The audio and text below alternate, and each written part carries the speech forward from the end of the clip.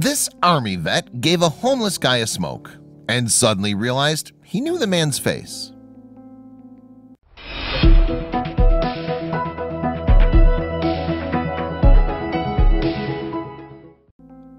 One man's experience may prove that sometimes coincidences do happen. British Army veteran Roy Aspinall was walking home from a remembrance ceremony in Wigan in the north of United Kingdom when he stopped to talk to a homeless man. Subsequently, he discovered something that came as a huge surprise. Having been in the military for 4 years as an equipment tester for his battalion, service means a lot to Aspinall. The 36-year-old father of 6 children had paid his respects at a Remembrance Sunday church service and was headed home. That's when he saw a homeless man in the graveyard. Aspinall told Wigan Today, "We had done what we needed to do at the memorial. I left and walked back through the churchyard to get my bus, and I saw this guy sitting on the brick wall. The recognition of his face was there." With this in mind, Aspinall approached the man. The man piqued Aspinall's curiosity. He looked like he must be on the streets because he had a bag and a sleeping bag with him. So Aspinall walked up to him and offered him a smoke. They started to talk, and wanting to see why the man was so familiar, Aspinall asked if he knew a relation of his. For Aspinall, it was a strange moment, trying to think if he really recognized the man or not. He said, "I was talking to a complete stranger but was trying to get answers." Finally, Aspinall asked the homeless man if his name was William. Aspinall said, "He said yes, but they called him Billy." I rang my sister and we confirmed it. In fact, the homeless man Aspinall was speaking to was none other than his long-lost brother, Billy White. In this case, the two hadn't seen each other in 15 years.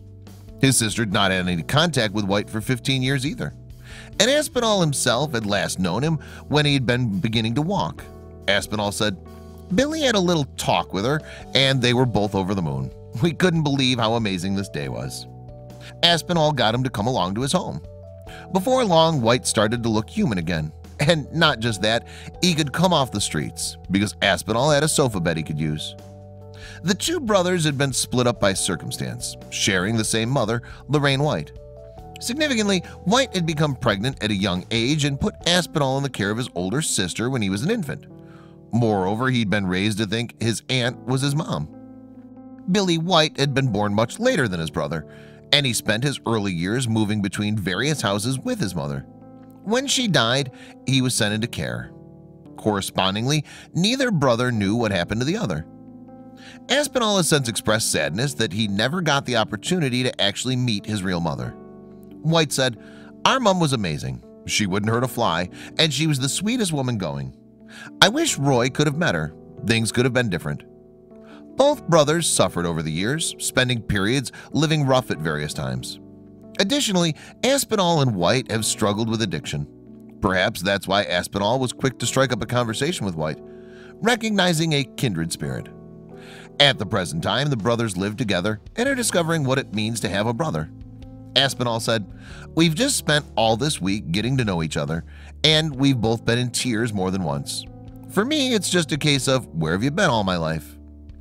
Furthermore, the brothers have found a real connection.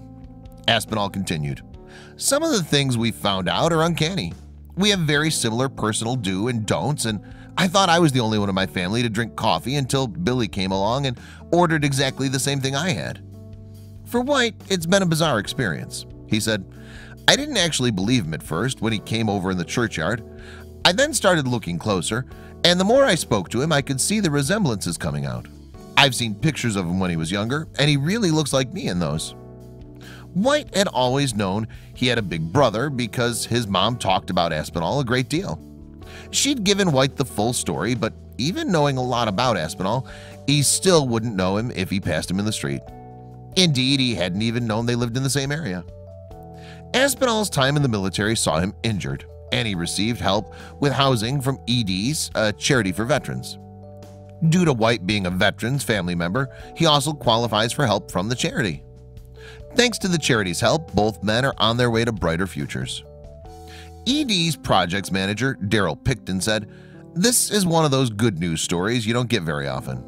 It's amazing how it's come about. It's an honor to be able to help support both Billy and Roy.